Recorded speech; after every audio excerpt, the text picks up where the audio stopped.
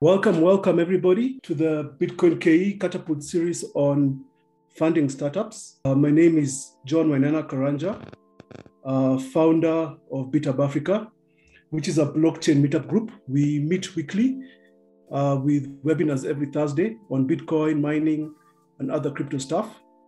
So it's a pleasure for me to host two exciting crypto startups in the Kenyan space.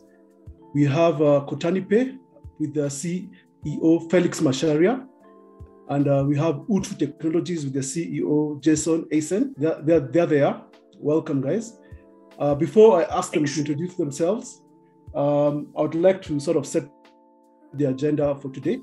We're going to be looking at startups, but with a focus on crypto startups. We're going to be looking at funding startups and how these guys have been able to leverage crypto to fund those startups. So the session will be 1.5 hours. I want to take about 50 minutes in a discussion with these guys, and then we can have about 40 minutes for Q&A. So get your questions ready. You can post them on the chat, but I'll also give you the opportunity to raise your hand and have your questions answered. So without further ado, I think I'll begin with Felix. Introduce yourself, how you got into crypto, what you're doing at Kotani, and after that we'll go to Jason. Thanks, John. So my name is Felix Macharia. I'm the CEO and co-founder at Kotani. I wasn't originally from a tech background. I actually did a medical degree in university, but somewhere around third year of uni, I got very much into tech. Had tech friends who were in Strathmore and other universities, and so started exploring the whole tech scene in Kenya. In 2016, I read a book on blockchain. It was Blockchain, A Blueprint for a New Economy, written by a lady called Melanie Swan. And soon after, I contacted her. We connected. She had a research institute called the Institute for Blockchain Studies that was focused on, the various aspects of blockchain around the world. She didn't have any researchers in Africa, so I probed her and asked her to, give me a job, and she did. And so I learned a lot in that period where I was mainly, doing research work on rent-seeking tokens on the Ethereum side. Then somewhere along 2018, decided to connect with some of my friends and community and set up EOS Nairobi. EOS Nairobi was a validator for the EOS network.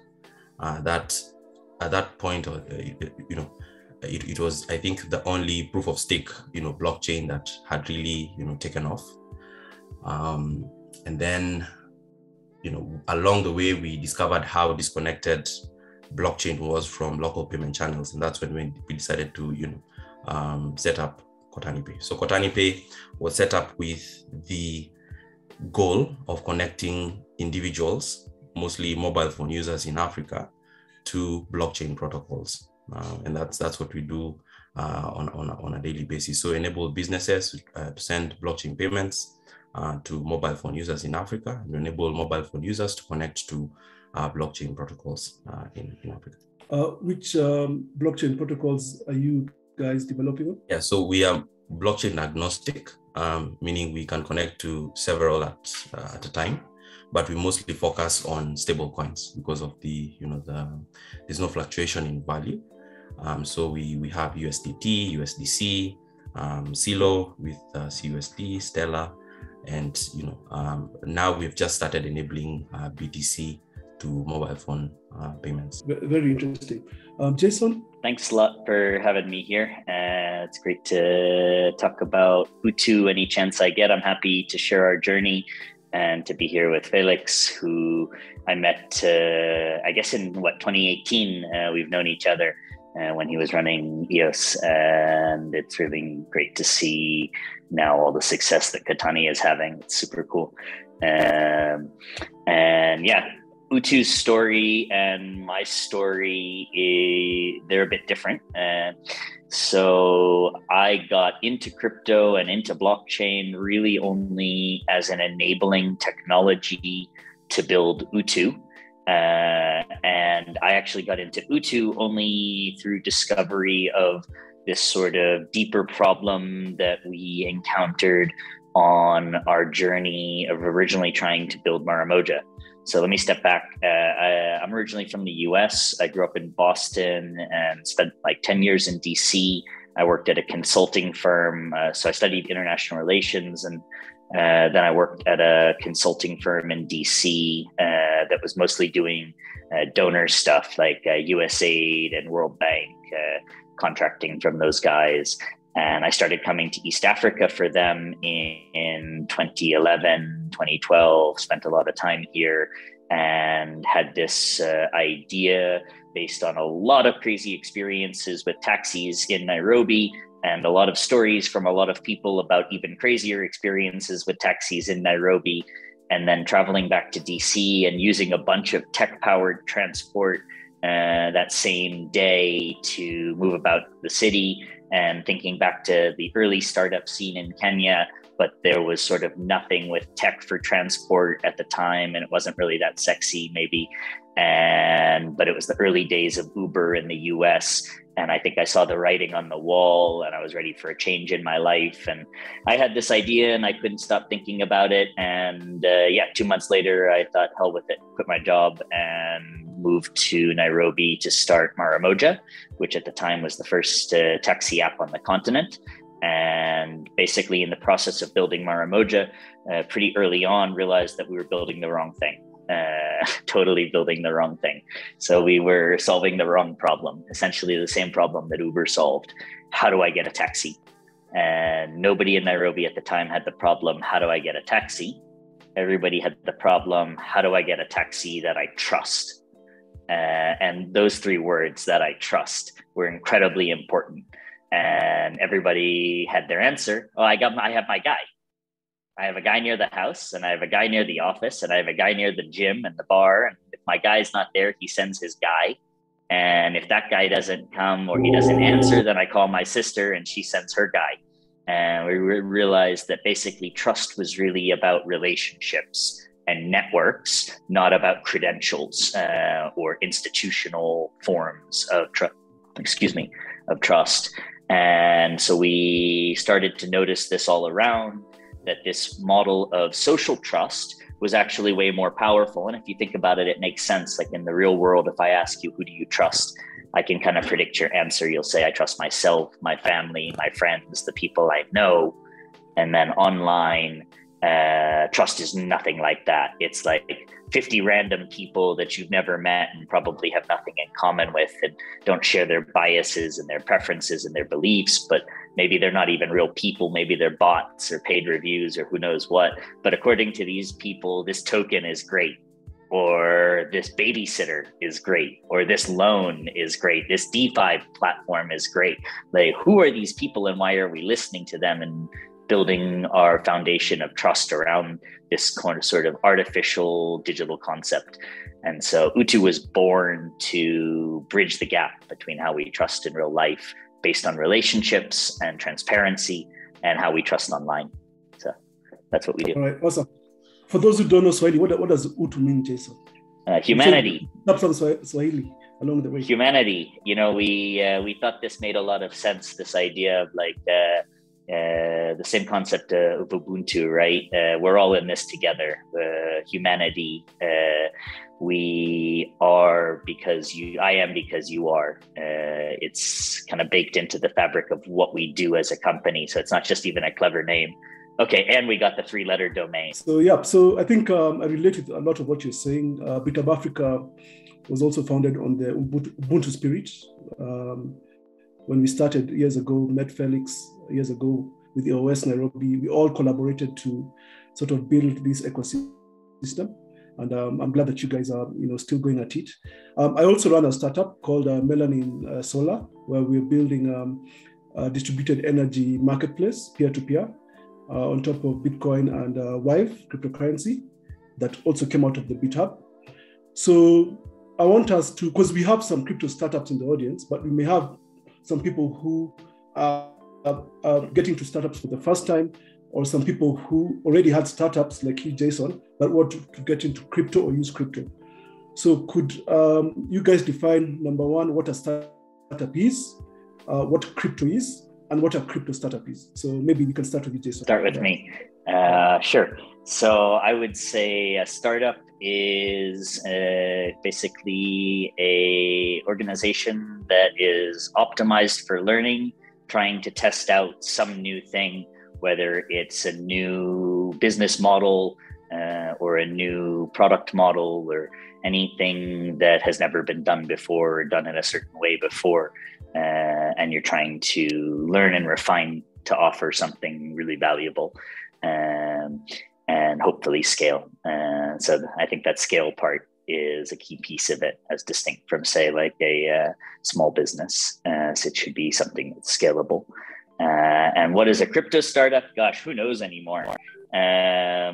It doesn't even require an entity nowadays, does it? You can be a DAO and organize digitally and have no physical real world manifestation and just vote democratically online. So the definition of what is a startup or what is anything is probably changing as we speak, which is super interesting. And I think it's one of the most fascinating things about the sector right now is the different ways people are organizing and how our definitions of what is a startup is going to have to change. Look at hyperscale DAO, which you could say somehow is a startup, but somehow has like tens of thousands of people working for it. So how do you classify that? I don't know, maybe I'd leave it there. I previously thought, a startup is any newly found company, but I've, changed my definition over time. And it's usually a company being a group of people that is designed to grow fast, right? So like just being a business doesn't make you a startup. Being newly found doesn't make you a startup. It's usually about reaching an enormous scale. So you have this problem you're trying to solve, or these benefits that you're trying to bring to people, and there are a lot of people who want it and want to use it. And so if I'm starting a small business, let's say like a barber store, a restaurant that is targeting my local market, that's not necessarily a startup. So a startup is meant for massive growth. Then you have the crypto aspect, which is just basically sort of like a ledger. It's a way to keep transactions that is not controlled by any particular central authority. When you refer to cryptocurrency, you're actually referring to a digital payment system that doesn't require a bank or a middle person to verify transactions. And so when you're talking about a crypto startup, it's usually a company, a group of people building on this technology, which is doesn't have a middle person or doesn't have a centralized entity that's in charge of it. And of course, now you can it's across the spectrum where you have companies in the middle and you have DAOs at the end and all kinds of organizations that can be built on this technology. All right. So both of your startups have been able to raise funding, and we're going to go into that. Maybe you can talk about funding in the context of a startup, funding from the context of how you've been able to leverage crypto for your startup. And Felix, since you're on the floor, you can. So, of course, when you think about funding, you have various kinds of funding, and you will probably want to be careful before going into this whole raising business, because it takes a lot of time. It takes up to, in some cases, 50% of your time. You're just talking to people for almost 6 months for you to get, funding. And I also think that when it comes to crypto, it has provided other opportunities for funding that were not there previously. So when you think about funding and how to, at what stage do you need funding, you probably looking at the various stages of a startup. So you have the ideation stage where you're just, coming up with the idea for the first time. Probably you've drawn up a canvas. For those ones who don't know what that is, there is a very nice model called the business canvas model, where you have various aspects of a business that you think about. So you have the value proposition, which is what pain am I solving? What gain am I making for the end customer? You have customer relationships. That's how you get your customers, how you keep them, how you grow them. You have channels. Am I going to be delivering my service online or physically or a mix of both? Then you have the key activities. So what am I going to be doing in this startup on a daily basis? And that then determines the key resources. So what kind of human capital do I need? What kind of resources will I need to run the startup? Who will be my key partners, right? And what will be my revenue streams versus my costs? So the business canvas model is a very good model I've found when you're starting on day one, right? So day one is we're trying to solve what pain, what gain are we making, and then trying to solve all the other aspects of the startup.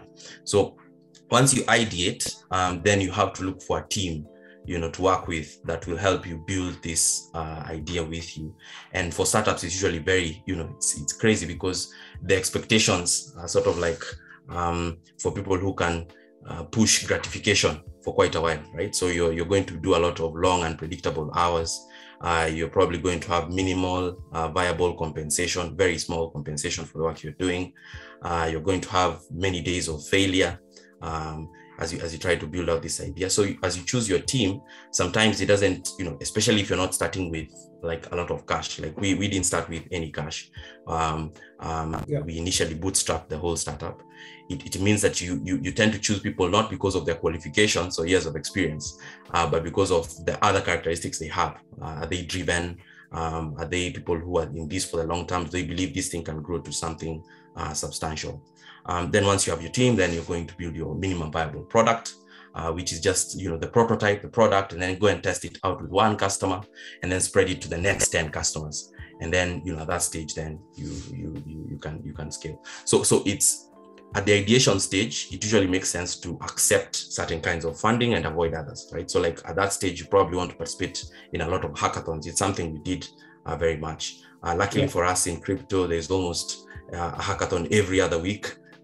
So it's usually a way to iterate your idea, make it better, see if people are actually making sense of your idea. So at that stage, I would encourage anybody who can to participate in hackathons. Incubators are also nice ways to get some small funding, usually like $2,000 or so, $1,000 to $2,000, and that can help you push your startup even further.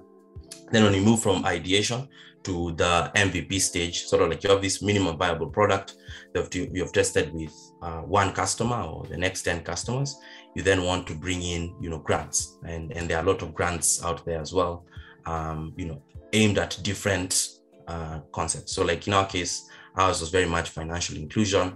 There are a lot of financial inclusion grants out there. Yours might be targeted at women. There are a lot of women grants out there. And the good thing about grants is they're milestone based, so they keep you accountable. But you also don't have to think so much about things to do with equity and giving up a part of your company and so on and so forth. And then now maybe after the MVP stage, and you have entered into a stage where you actually have a product that's being used by clients, and you have started even making some revenue, you'll want to think about now seed funding if that's the way you want to go. There are people who have gone other routes, so like build a decentralized sort of like entity from the beginning. Start with a DAO, for example, where you have many people contributing, and for the contributions they're making, they get some tokens, and then you get those tokens to an exchange, and that's how people accrue value over time.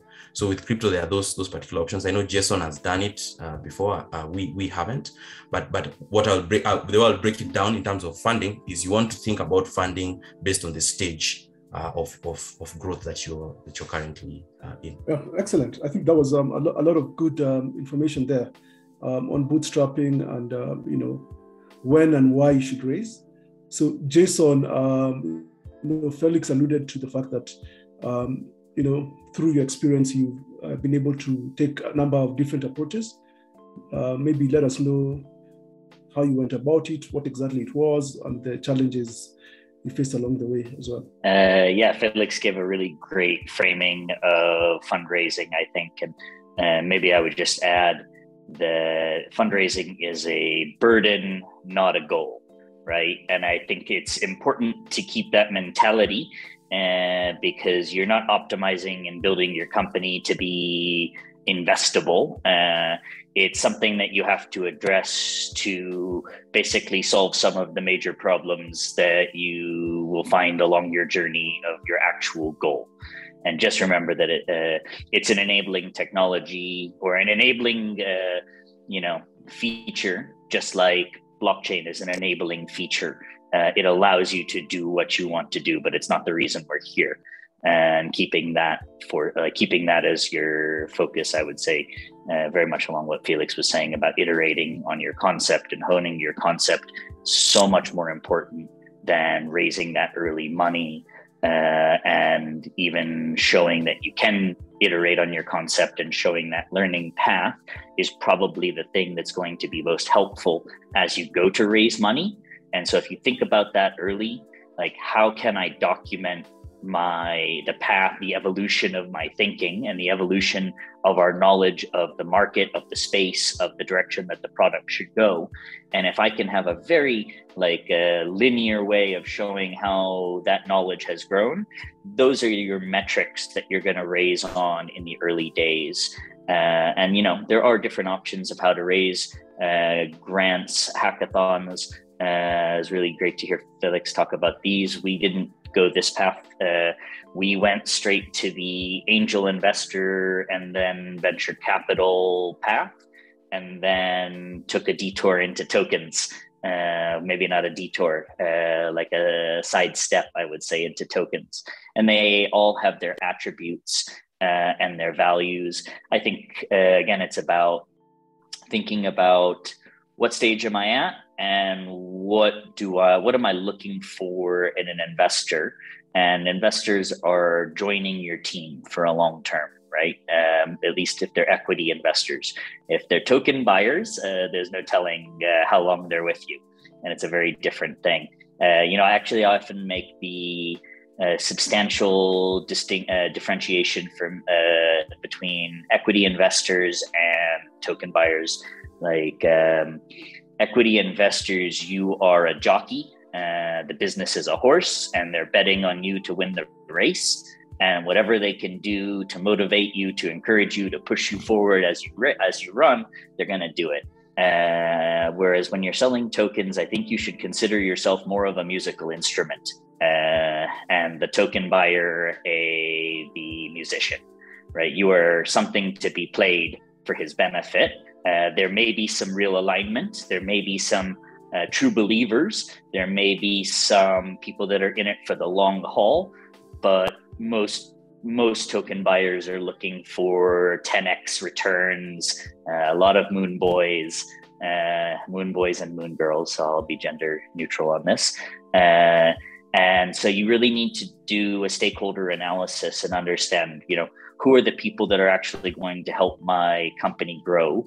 Is it a group of investors, of angel investors who have certain business connections? Is it VC investors that have different connections? And am I aware of all of the implications of taking on an angel investor or a VC in terms of dilution, in terms of control, in terms of information rights? Do I even understand the terms that I'm being asked about? Or being put to, right? If someone hands me a term sheet to invest in my company and it has a 5x liquidation preference, do I know enough to know that this is not a deal I should take? So anyone here that hasn't read it, probably go read Venture Deals by Brad Feld. It's a really good place to start if you're thinking about taking equity. If you're thinking about raising tokens, I would go and read about a lot of different token sale experiences, from the ICO craze in 2017 to IEOs to IDOs, and how the token sales space has evolved to DAOs now, different models that can be used. Think about, does this reinforce my business? If it doesn't, so for Utu, the trust token plays a critical role in solving one of the core problems that we exist to solve. So our business is about providing trust infrastructure for the entire internet. There's a theoretical problem with trust that our technology addresses, but there's also an economics problem or an incentive problem with trust. And that's what our token addresses.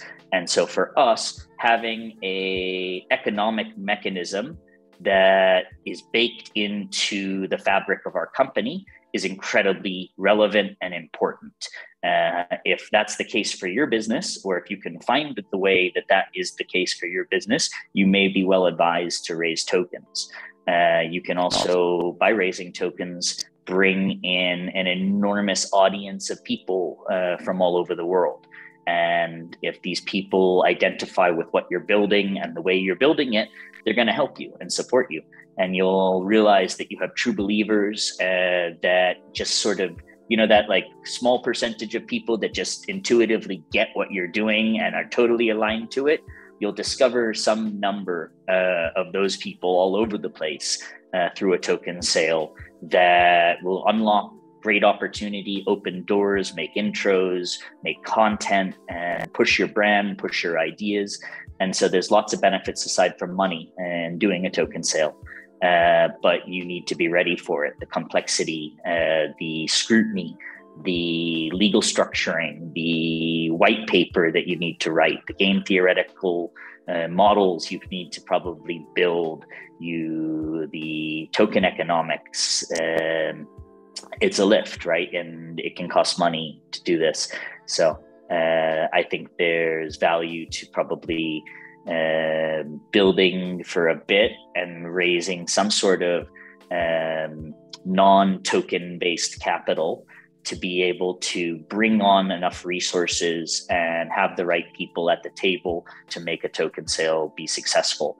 It shouldn't be taken on lightly. Yes, you can raise a couple $1 million in a matter of minutes, sort of the way we did, but it wasn't minutes that token sale took. It was 2.5 years plus a couple minutes. So you didn't see the 2.5 years, you saw the couple minutes. Yeah, definitely. I can relate to that. One of the things we specialize in, as I mentioned before, at Bithub Africa, what we're doing with Melanie Solar, is using proof of work, cryptocurrency mining to bootstrap our ecosystem. So together with the community around the world, we launched the WIVE protocol about 2 years ago. And it's since been bootstrapped. It has a huge network of mining nodes. It's getting on CoinMarketCap. Liquidity is picking up slowly but surely. So there are many interesting different models that you can deploy depending on your skills. Our background at the team, we are mostly engineers, so we could actually code and bootstrap a network. Some of you may be artists, so you may want to use NFTs to fund your sort of your initiatives. I think that's one way that's that's becoming more interesting now. Jason has talked elaborately about DeFi, them raising through token sales on DeFi platforms on Ethereum. Felix earlier talked about proof of stake as one of the mechanisms with sort of the validator system. So there are many things. You need to do your homework. You need to research quite a bit. Each of them are very difficult to deploy, as these guys will tell you. None of them is easy. So I think there's a learning curve, but thankfully crypto gives you sort of a global marketplace to play with, and also it gives you the tools that are not very expensive. You can deploy a smart contract from your bedroom and raise funding. You can create a DAO where the DAO members have never met, but they're holding a lot of money for projects. Yeah, so I think let's go into now the fundraising process, pitching. I think having been involved in the Kenyan space in particular for quite some time, you have people worrying about the ideas. Can the ideas be stolen when they pitch? How can they protect their ideas? What do you guys have to say? We can start with Felix. Yeah, so I often find that any particular noble idea, and especially an idea that's going to grow into a big startup, and probably is going to have revenue, is very hard to build, right? So like, even if someone stole your idea, they will still have to go through the whole difficulty of building it into a business. If it's very easy to build, very easy to replicate, then you probably don't have a strong business, because most businesses in any case have a wide moat. That is, they have protective moat against competitors. And then I also find it more beneficial to actually get your idea out there and have people critique it, have people look at the various aspects of it, and it allows you to improve and build your idea into a better idea. So we are in a world where you can't stick with your idea and say, no, this is mine, and no one else can build it. People will build something similar to what you're building, and it's for you to find out what particular path you want to build towards. So what I'll say is, this whole idea of, I have this very unique idea that nobody else has thought about. I usually say nobody has a monopoly. Nobody has monopoly of ideas. Eventually, somebody's going to come up with the same idea that you had. And so it makes more sense to actually get it out there, find a team who are passionate about it, build the idea, and then launch after that. Perhaps the things that you need to think about protecting are the unique technologies. Probably there are certain unique aspects of your idea that give you an advantage, and you need to protect that, and that is usually in the case of code, but given especially that you're a crypto startup, open source tends to work better than closed source, right? So open source is a way for people to improve on the code that you put out there, and actually makes your idea grow faster than another idea. So you'll always see spin-offs, even within the crypto space. You'll see, for example, spin-offs of Uniswap every other day. There's something swap, cake swap, Sunday swap, and whatnot. But Uniswap still is king, because there is this active community that is building Uniswap on a daily basis, and they're very committed to Uniswap's long-term growth. So whatever it is, whether it's that you're building crypto startup as a business, with investors and a board of directors and whatnot, or you're building an open source project, the most important thing is you get your idea out there to a team that is committed to building it long term, right? And you have nothing to fear. You don't have to fear that your idea will be stolen, or somebody will take your idea and run with it. As long as you're building and you have a team that is committed to the idea, it will grow to something bigger. Interesting. Jason, you have some thoughts to add as well? I don't have too much to add to that. That was pretty on point. Maybe just to say that, maybe an idea is like an iceberg. 90% of its mass is below the surface, right? So even if I sit with you and tell you everything I can think to tell you for an hour about what I'm doing, all my secrets, you didn't earn those thoughts. I just gave them to you. And those thoughts were built on a foundation of a lot of other thoughts that got me to those thoughts, and that support those thoughts. And that when one of those thoughts proves to be wrong, it's not that I start at 0, I start at 9 or 1 below, wherever you get me. And so you can't steal all that thinking that I've done. And I couldn't sit with you long enough to share all the thinking that I've done. And so as soon as you come to a problem after you've stolen this idea, you'll be in a very difficult position, because you didn't earn your place to get there. And so, again, I would just echo Felix's point. There's no fear. Share. The more you share, the more you'll get back in good inputs and course corrections from the world. So, and by the way, that's from experience. Someone that very much stole a lot of work that we did, not just ideas, but specific work documents, brandings, and things like this. And and if your idea can be stolen that quickly, then it's not really a well thought out idea. The execution is the thing that will end up mattering anyway. So So yesterday I was talking to one of our advisors. We are at the stage at Melanin Solar where we are structuring a pitch for our seed round, and what she told us is when you're raising money at the seed round level, so this is after you have an idea, you've turned it into a concept, you've tested it in the market, like Felix said, and what you want to do is now test maybe different variants to scale it up. So she said that you pitch for the money, you don't pitch the technology. Do you guys sort of have any thoughts on that? Because a lot of people struggle at this stage, myself included.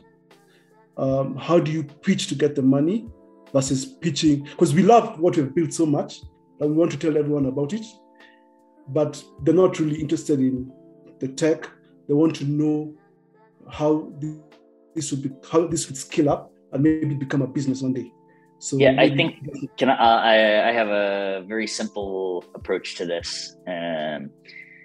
You think about what is this person buying? Customers buy your product. Investors don't buy your product, they buy your company. So for an investor, your company is your product. And so how would you sell or talk if the product you were selling were not your product, but your company? Well, your company comprises many things, and your product is one very important one, but the team that pushes it and the strategy that they'll take and the business model that will earn you money, these are all equal legs of the stool that is your company. And that's the product they're buying, not your product. So all entrepreneurs love our product. That's why we start our business, for the product. But thinking about putting ourselves in the investor's shoes, they're buying a company, not a product. They want to know that all 5-7 legs of that stool are sturdy and sound. Great. Felix? Yeah, I think I wouldn't agree more with what Jason has said.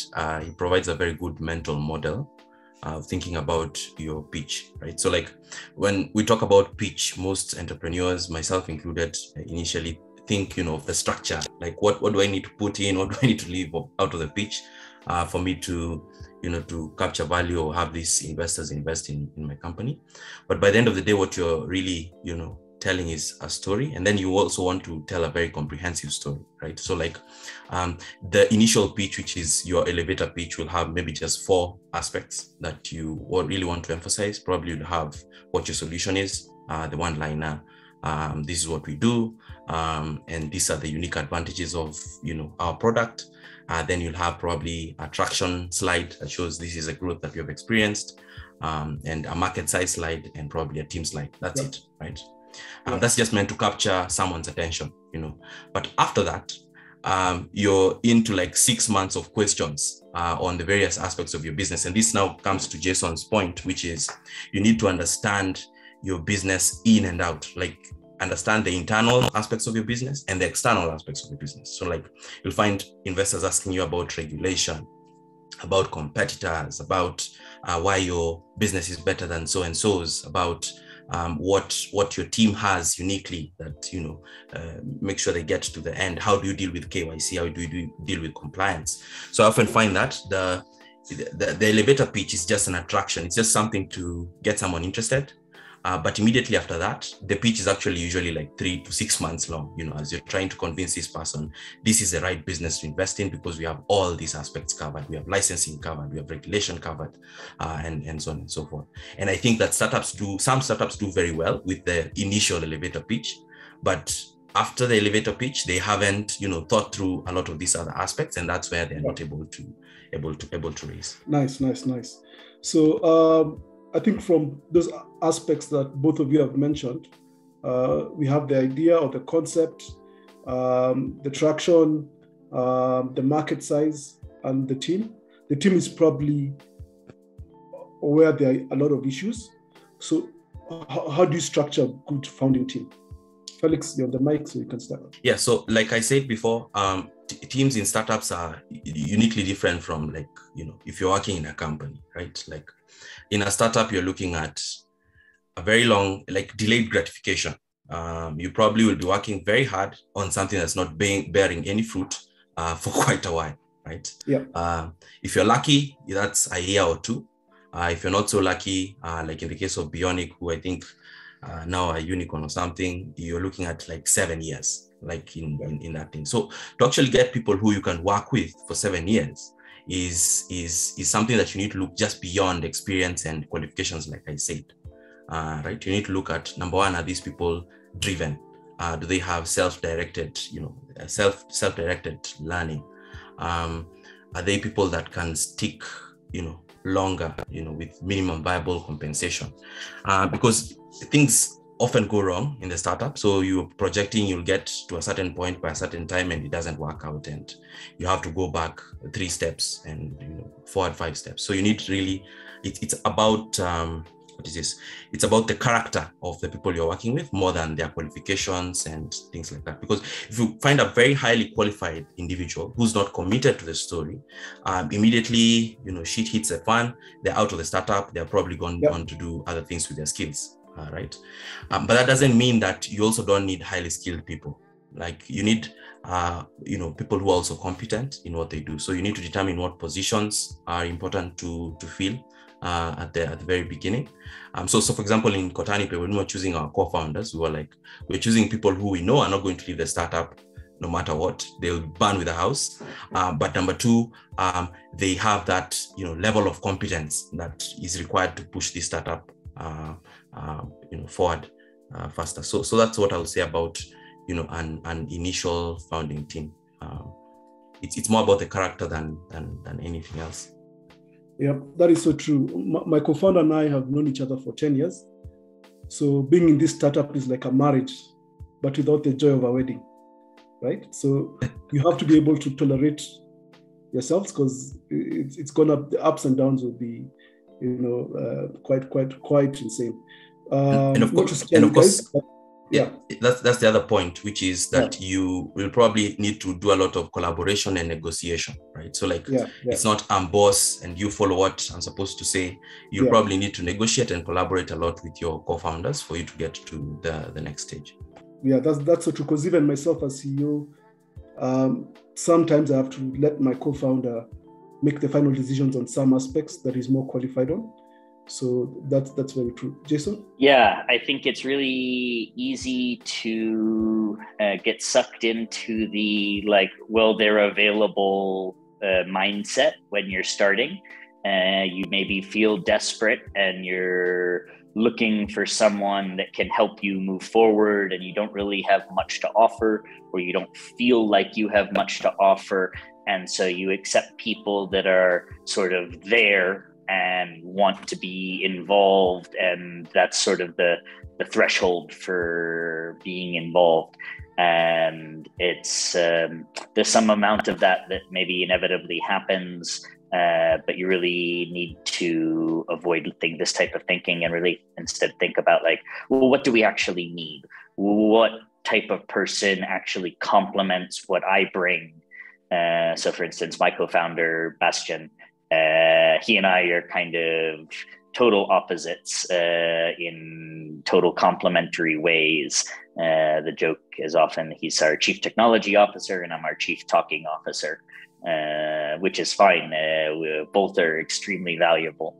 And so I think having a partner that complements you, that you respect and they respect you, and other than that, those are the foundations: complementarity and respect. Everything else can be gained. Even skills can be gained, right? A lot of times we want to look at a candidate for a job and be like, oh, they don't have all the skills to be this role. Well, you probably also don't have all the skills to be your role, do you? I certainly did not and still don't have all the skills I need to be a CEO, and I'm acquiring them as I go. So the question is not, does this person have all the skills that they need, but is this person in it? Will they learn those skills? Are they committed? Do they have the resilience? Do they have the values that I respect, the expertise that I respect? Things like this. Yeah, very, very interesting. I think that was a great session on pitching. Let's now talk about investors. How do you find good investors? Or even let's start with grants. How do you get grants? Because I believe you all started with some form of grants. Then how do you get your angel investor, or what we call pre-seed investors? Then finally, how do you get your seed investors? from Nairobi? If you're based here in Nairobi, you may not have much exposure. How did you guys sort of tackle this issue? I can't really say too much about grants. I can talk about first angels for sure. I met our first angel in a very typical way. I would say we applied for and pitched at Pivot East in 2014. So I started Maramoja in 2013, and we built for a year and a half until I think it was like June, July 2014, Pivot East. And I remember there was a guy in a nice looking suit that went to sit in the audience for one of the sessions. And I thought, he looks like he could be an investor. Let me just go and sit next to him and chat him up. And turned out he was an investor. He was running a small family office. And a month later, he became our first investor. So for me, it's about putting yourself out there and just initiating a lot of conversations. I say that and I went up and talked to this guy and then he became our first investor. What I didn't say is the other 150, 500 guys that I've gone up and talked to and told me to get the F out, something like this, right? Sometimes they don't say anything at all. Sometimes they say, oh, interesting. You get the long no, which can be painful, right? They just drag it out. They keep asking another document. Eventually that is going to be a no, though, once you get into that. But I would say there's so many opportunities now in terms of events to meet investors, to build relationships by attending things you're interested in. I would caution people against networking. Networking, people see through. You're not as clever as you think you are. And when you're out there networking people, they feel it. And it's kind of gross, right? Nobody likes that. And so I would advise people, don't network, but be a person and meet people and be interested in what people are building and be passionate about what you're building and let the passion come through. Let your authentic interest in what they're doing come through and build relationships because you're not trying to get something out of somebody. You're trying to see if your paths align in any way. What do I mean by, I see there's a question, what do I mean by networking? Networking is going out with the explicit intent of, I need this, I need to raise money. I'm here to raise money. Do you have money? If you don't, next person, please.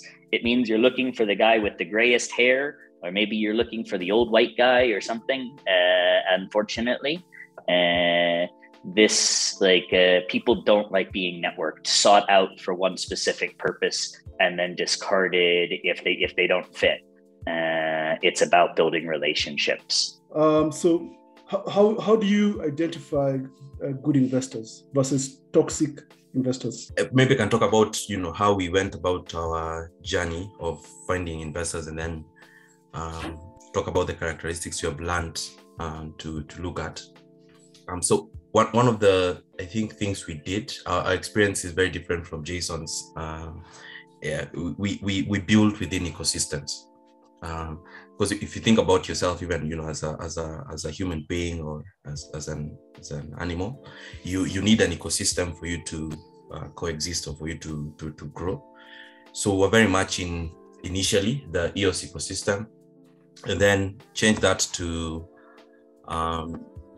we entered the Silo ecosystem sometime in 2019. And the reason why we were so attracted to the Silo ecosystem was the mission they had, both for financial inclusion as well as all the characteristics of the technology they had built. So they had a stable coin that was baked into a protocol that had very low fees, that was fast, mobile friendly. And so it was very easy to build a product like Kotani Pay on top of such a protocol, right? So you want to build within an ecosystem fast, because it allows you to then get to the hackathons and actually win the hackathons get to the grants and actually get grants to build within that ecosystem and so on and so forth.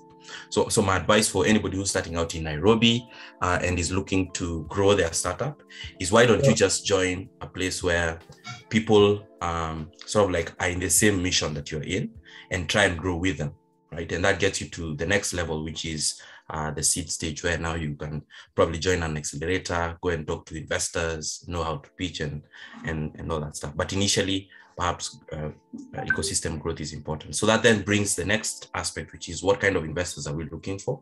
So we, just like Jason, have met hundreds of investors since we started. And within the first 3 minutes of a conversation with an investor, you can very easily tell whether this investor is aligned with what you're doing or they're completely off field, right? So we often find that the best investors are the ones that are already within your space. So they understand, in our case, people who understood crypto very well and people who understood Africa very well, right? So it was either a mix of those two. You're either an African investor, an African tech investor, or you are a crypto investor, and you understand the problem and how that problem is solving things. And then, of course, there are other aspects of the personal character of the person. There are people who will give you capital, and it will be patient capital. And then there are people who want to deliver and they want to squeeze you quickly so that they can flip you for the next round, for Series A and so on. And they don't give you time to grow. Right. So some of those aspects you can always see in the kind of questions these people are asking. The people who are very focused in how much can you make in the next 1-2 months, so that they can easily flip you and move on to the next startup. And there are people who are more interested in, where do you see yourself in the next 10 years and what are the key milestones for you in the next 6 months, right? So that's somebody who's very long-term oriented. So you want to choose investors who are long-term oriented. You want to choose investors who understand your industry very well, or understand African investing very well. Awesome. So what are the 4 key questions that we should expect from investors in general? Probably is, for your first raise, I think it's probably, do I believe that the problem that you're solving is actually a problem? Do I believe that the solution you're proposing is actually a solution to the problem? And do I believe that your team is actually a team that can pull that off? It's probably those 3 questions at your first raise, and maybe a 4th question of how big is the opportunity if you do pull it off. That's how I would think about it. You can break that down and say, team, revenue model, but it's really those 4 questions. All right. Felix? Yeah, same.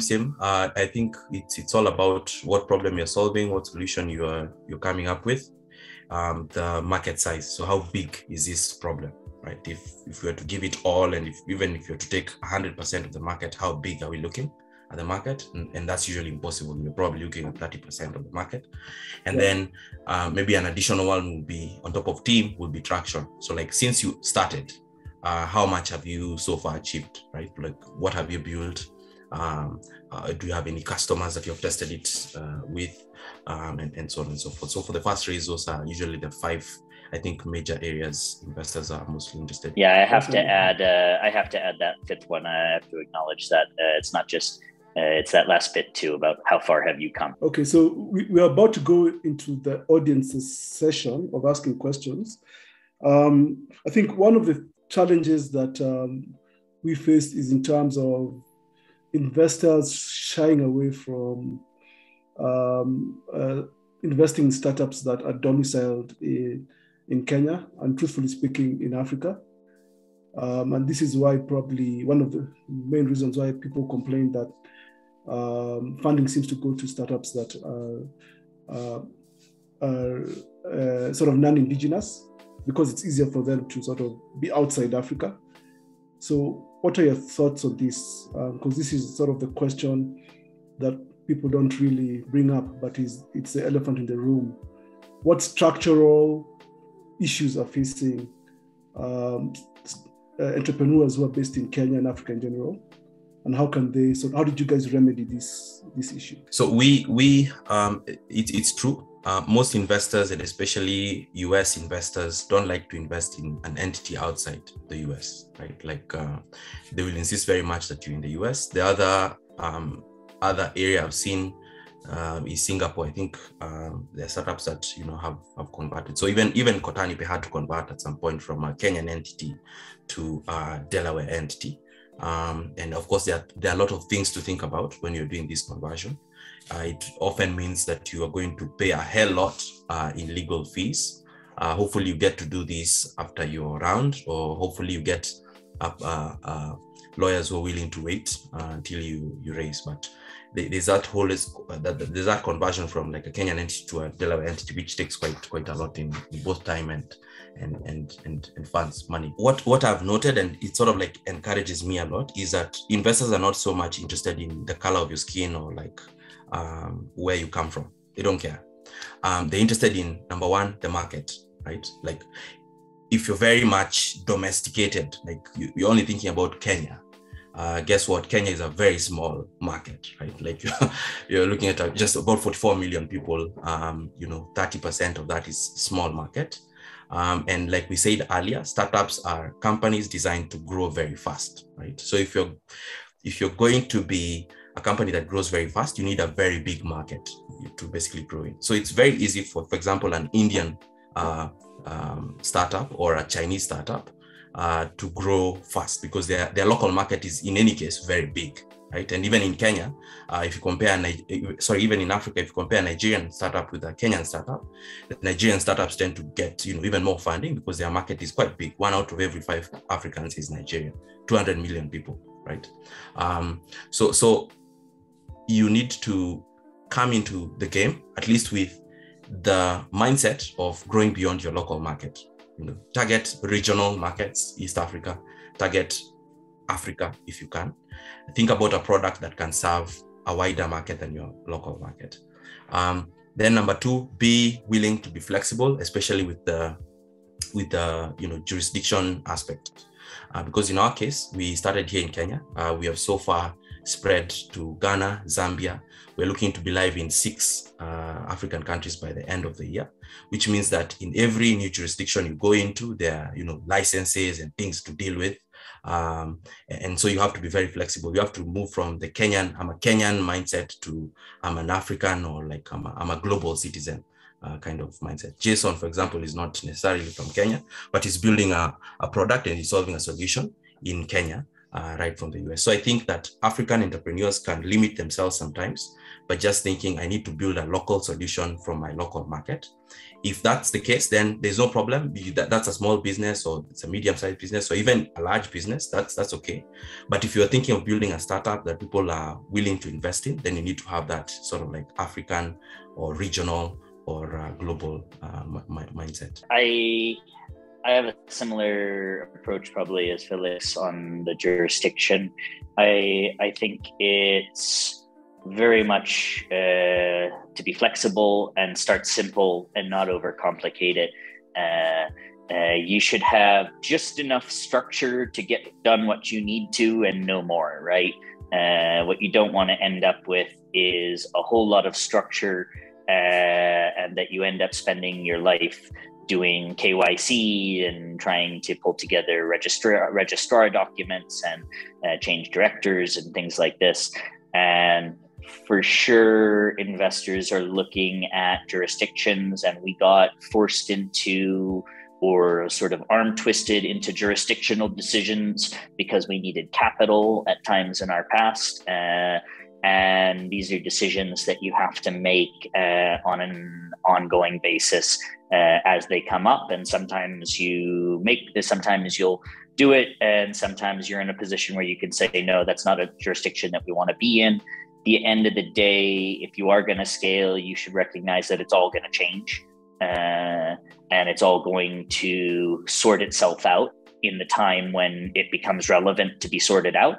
Doesn't mean like you can just wait and procrastinate and not do anything about your structures and entities or whatever. You should be thinking though, that let's not overcomplicate it. So a lot of people want to go for maybe a Mauritius structure from the beginning because they heard that Mauritius has all these double taxation avoidance treaties and all of these, very low income, corporate income tax and all of this stuff. Well, what you don't think about is that how long is it going to be before you are making so much profit that you're worried about mitigating your taxes on your profit? Like, it's probably at least 5, 6, 7 years maybe into the future, right? And they don't tell you about all the hidden costs of what it takes to do business in that country and setting things up. And every time you want to issue shares or change a director or do this or do that, you're going through a management company, sending a wire, simple things, right? And so set up in Kenya. And if an investor is turned off because you're in Kenya, then maybe they're not the right investor, and they don't understand that can be changed as you grow, and that was the right place to set up to get going, because you're focused on building product, on driving sales, not on optimizing future tax structures at the moment. Like, there's a time for everything, but now's not the time for that. That being said, there are choices that you can make from the beginning that aren't hard to make, that maybe put you in a better position. You can register a company in Singapore really easily. You can register, I think it costs $1, and you can do it online. You can register a company in the UK on Companies House online. And in the UK, they have really interesting tax credits like R&D tax credits, which are actually relevant for you in the first couple years of your journey rather than the later years of your journey. So think about, okay, if I'm going to go to a jurisdiction, is there money available in that jurisdiction in the form of tax credits that are relevant to me now? Right? Solve for now. Don't worry too much about the perfect structure in the future. It will come. Interesting. So taking some questions from chat. And I have some initial questions. I'm sorry, I cannot see who they are from because my connection dropped. So I think some of these questions our panelists have already answered. So I'll go to one that has not been answered. What are your opinions on being a solo founder? We can start with that. I've never been a solo founder, so I wouldn't know, but I can imagine it's really hard. Yeah. I wouldn't want to do it. Felix, the same, I guess. Same answer? Yes. Same answer. Probably need some Elon Musk kind of resilience. Or you need some stimulant that is quite strong. Yeah. Are crypto startups in Africa really receiving the same crazy attention like their counterparts in the fintech space? And when fundraising, does the question of regulations come up from investors? I guess this is in crypto. Are African crypto startups getting huge attention? It depends on how you look at it. If you look at the African fintech space, it didn't start like yesterday. You have companies like InterSwitch have been around for the last 17 years. Cheaper Cash has been around since I think 2013, and a lot of these startups have been at least around for around 6 to 10 years, right? So like they're really reaching their peak, right? This is a peak of fintech in Africa in terms of growth. Crypto startup attention is there if you plug into the right ecosystems, right? So like there are a couple of blockchain protocols that are looking at Africa very much and are very interested to connect to Africa. And if you're building within those particular ecosystems, then you have all the support you need to grow your startup. But in terms of crypto startups receiving funding, it's just a small fraction of the amounts that are going to fintech in Africa. And then in regards to regulation is a question you will face all the time if you're building a startup like mine that's connecting to blockchain protocols and having crypto. That is something that you need to read about, you need to discuss with your lawyers about, you need to have a very deep knowledge on. Not to the extent of a lawyer, but like at least enough to answer questions, because it will always come up in discussions you have with with investors. And that's where, again, it's important to choose the right investors, right? And that's, you need investors who have some industry experience, right? So like people who have invested in crypto startups before or have invested in African startups, payment startups before. All right, Jason, any thoughts on the crypto space in Africa? Is it getting the right amount of attention and regulations around crypto? I guess I would first make the point that we need to think of, actually it comes back to your first question about what is a crypto startup and is there a one-to-one overlap between a crypto startup and a fintech? And I would say the answer is no, not all crypto startups are fintechs. If we're defining a crypto startup by a company that deals with cryptocurrency in any way, or even has its own token. And I think as we get more and more accustomed to this, that label will be less and less relevant of what's a crypto startup and what isn't. At the end of the day, it's a mechanism that we use to drive a value proposition or to fundraise. So Utu is not a crypto startup. Utu is a trust company or a trust startup. We deal in trust infrastructure. We care about trust infrastructure. We use AI and blockchain and cryptocurrency just the same way we use Python and Angular and React, right? They're all tools.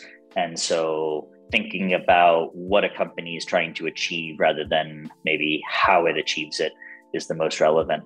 And then just to maybe come back to the previous topic about jurisdiction a little bit, I don't want to give the impression that jurisdiction is not important and that you just incorporate anywhere, wherever you happen to be. For instance, we did a token sale, and doing a token sale from Kenya, from a Kenyan entity, would have been very difficult and inadvisable. Kenya has for the longest time had a very formal stance towards crypto of the central bank governor feels about it. That's not really a policy though. And it's really hard to build a company when the official government policy is that the bank governor feels sketchy about something, and that's kind of all the guidance you have. And so you want to look for a place that has predictability and that has a framework that you can work within.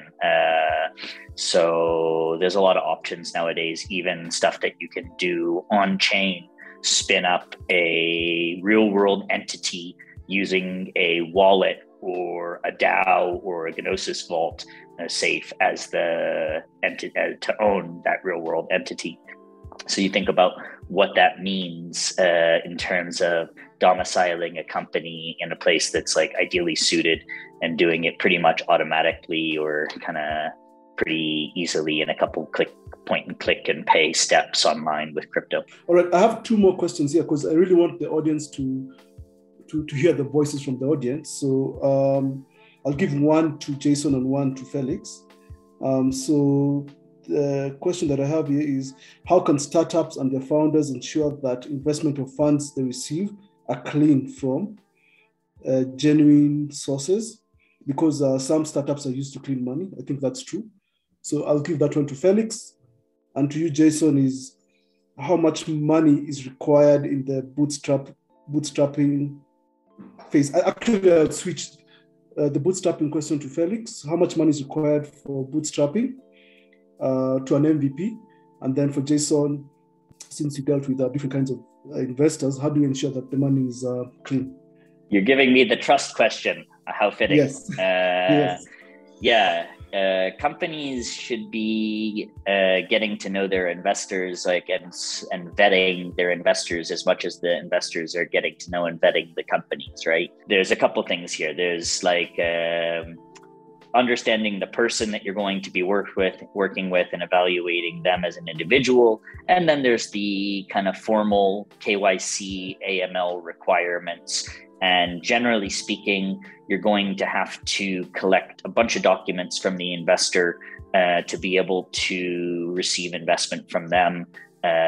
Your bank will ask you for it when they're transferring funds, like the source of funds. So there's a lot of standard checks that you need to do and documents that you'll need to collect if you're raising equity or a safe or anything in the normal kind of legal system. If you're raising online via tokens, this becomes a much bigger issue, and it's definitely advisable to use a KYC system to basically understand who are your investors and make sure that you're not taking any money that's dirty, but also make sure you're not taking money from people in jurisdictions where it's illegal for them to purchase your token. So both things are critically important to staying on the right side of the law, unless you want to take the approach of move fast and break things, in which case you spin up a DAO anonymously and let it run some faceless, memberless corporation in some country, remain totally anonymous, use a fake Twitter, and this is I say this sort of jokingly, but this is actually a viable path nowadays, right? We talk about the racial bias in investing, and okay, Felix says he didn't think it's about race. The numbers seem to disagree, and there seems like there is a bias towards white people in funding, especially here in Kenya. And in the crypto world, you can actually eliminate this. You can go totally anon and create avatar-based profiles. Don't link them back to your real name and face, and do everything online. And this is an option that's available to us now. And then I guess maybe you don't care about the KYC, but that part gets a little risky. So different paths now. That's what this technology is opening up for us. Awesome. Felix, bootstrap? Yeah, so for the bootstrapping aspect, you're probably going to have a lot of your resources going to, develop our technologies tools if you're a tech startup, and human capital. So you want to budget based on that. So you want to find people who can work, like I said, with minimum viable compensation, knowing that, their compensation will increase sometime in future. Then you also want to, do a budget of the developer tools, especially, servers, things like that. If you need a Google Cloud account and so on, that you'll be using on a monthly basis. Once you have that budget, then you can, find ways to raise those funds. So in our case, for example, the validator work we were doing before in EOS was very critical in helping us bootstrap Kotani when we started. And you can find other ways to do it. If you have a rich uncle or you have some other assets out there, but basically the most, I think, expensive things when you're starting out, because when you're starting out, you're just doing a simple legal structure, for example in Kenya, which is I would say quite affordable, but things like human resource and technology tools tend to be the bigger part of the budget. All right. So let's go now to the audience questions. I believe we have 15 minutes or so. Then if we have time, I'll come back to the couple of questions that have been asked in chat. So let's see who's raised their hand. And then your mic will get unmuted. So can I see any raised hands? Bethany's hand is raised. I'm actually only going to have time for one question, and then I'm going to have to run, unfortunately. No problem. So let the first question go to Jason. So hello guys, I'm glad to see everyone here. I enjoyed the chat, and my question will be, how much will you be willing to give to investors initially? Because there are really greedy people out there, and there are sharks and trying to eat the whole cake at the beginning. So it's really important to understand if you're willing to get something from them, you should be willing to give them something. But I would like to have your stance on that. Sure. And I'm feeling underdressed. Man, nice style. The answer, how much you should be willing to give away, I struggle with that framing. Because you're getting, how much am I getting? Like thinking about dilution is really a distraction. You should be thinking about how big can I grow with what these people are giving me in terms of the capital, right? Not how much dilution am I taking. You may take 10% dilution and the money they give you may 100x your revenue. Was it a good deal or a bad deal? Right? Yeah, you got diluted 10%. You grew 100x. You have a much bigger pie. Thinking about the size of the pie, not the size of the slice, right? I'm not saying like give away equity like fast and loose and any, like Oprah style, some equity for you, equity for you, equity for every. No, it's not that. It's think about how can I grow and how big can I get with the capital that I'm getting? And is it more than the dilution that I'm facing for taking it? And if the answer is yes, the growth that I can achieve is more than the dilution, then you should definitely take that capital. And if the answer is, someone wants to give you $10,000 for 50% of your business and it only gets you like 3 months down the road and you still have 9 months left of product development before you get somewhere, that's probably not the right deal, right? You're not getting the increase in your valuation commensurate with the dilution that you're facing. So I don't think there's a wrong amount. It depends on the product you're building. If you're building a space shuttle, you need a lot of capital and a long time to do it. You're probably going to have to take heavy dilution. If you're building something more down to earth, no pun, okay, pun intended, then maybe you can get a heck of a lot further towards your goals, towards revenue without capital, and be able to raise just when every other problem that can be solved with things other than money has been solved, and you just now need some money to push you over the last kind of hurdles. That's a great time to raise, and that's a great dilution to take when you get when incoming capital is catalytic for you. I hope that answers your question. At least that's my approach. Great, thanks. So thank you, Jason.